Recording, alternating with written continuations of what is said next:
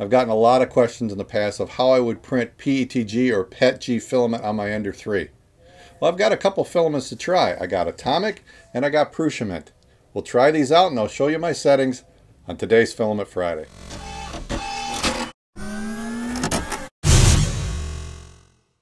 This week's Filament Friday is brought to you by these Patreon supporters. When you're printing with PETG or PETG, however you want to pronounce it, you have to run a higher temp. Now, right on the spool here, the Atomic says 240 to 265. On the box for the Prusament, it says 240 to 260. And in the spool, it says 250 plus or minus 10. So same thing. So 240C is like a minimum for this stuff. And that's pretty typical of the PETG or PETG. So I'm saying you're pushing it a little bit to print it on an Ender 3 with this standard PTFE tubing.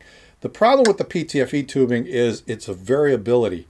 The stuff that comes with Creality, some of it's really good, and some of it, about 230, 240, starts to break down. You'll see it crystallize, you'll see it turn black. Believe me, I got a ton of experience with this because I got machines back here running 24/7, and I've switched almost all of them to the Capricorn tubing, which is a higher temperature PTFE. You're not going to get all the way up to the 300 degrees they say in their specs, but you'll easily get to 260, 265 comfortably and not see real breakdown. And so I'm still going to run this with the standard stuff because I'm testing this machine, how far it'll go. But if you're concerned or you see damage at the end, you'll see it down at the nozzle, then you might want to consider switching to the Capricorn tubing. I'll put a link to this in the description below. I've showed this in other videos. I really recommend it, mainly for the temperature. So anyway, let's run these and see how they print. So the first one we're going to use is the Atomic Filaments 1.75 carbon fiber black PETG or PETG, 240 to 265 degrees C. And the other is the Prusament by Joseph Prusa. It's a PETG neon green. This even has the QR code so you can scan it and get more information. 250 degrees C plus or minus 10 C. So let's start out with the Benchy. This is a print that everyone understands and most people have printed it on their 3D printer. So we'll see how it turns out. I'm going to use Cura 4.0 and I'm going to use my Magic 0.2 profile. It's the same one I used in previous videos with PLA. It's got a 0.2 layer height, 3 walls or 1.2 millimeter thickness. I'm doing a 25% infill. And the only thing I changed for PETG or PETG is the temperature. I'm going to use 240 degrees to print. Normally I'm at 205, 215 for PLA. Bed temperature is the same. I'm using 60 degrees. Same speed as I showed in a previous video, 50 millimeters per second. So we'll slice it and it'll give us an estimated time of 1 hour and 35 minutes. Realistically, it's going to take about 2 hours on the Ender 3. You can see the speed changes in the different colors. But now we're ready to print it. Let's see how it turns out. So here's where it was with the PLA in a previous video. I'm not saying these are perfect prints, but this is what I tested. And here it is with the Atomic PETG. Looks pretty decent. Not a perfect print by any means, but certainly really, really good. And here it is with the Prusament. And this is really a glistening, clear filament. I love the way this looks, but it printed beautifully with that. So next, let's try the Marvin. Let's try a miniature print. I did this in a previous video as well, and I'm going to use the same settings. I'm going to use the Magic 0.2, the layer height 0.2, same outer layers of 3, same infill 25%, same temperature bump of 240 degrees. That's all I'm changing for the miniature. I'm not even changing the speed because the profile will automatically adjust like I showed in the previous video. We'll slice this guy. It's a real quick print.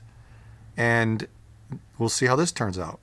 Here it is with the Atomic Filament. Not bad. Now I've noticed PETG always is a little bit rougher for me than PLA, but this is not a bad print. The neon green is hard to get a picture of, but this is actually beautiful filament. It really glows and it's got a really smooth finish. So of the two, this one prints smoother. Now let's print this vase model. I downloaded it from Thingiverse and you notice it's solid. I want to print this as a vase.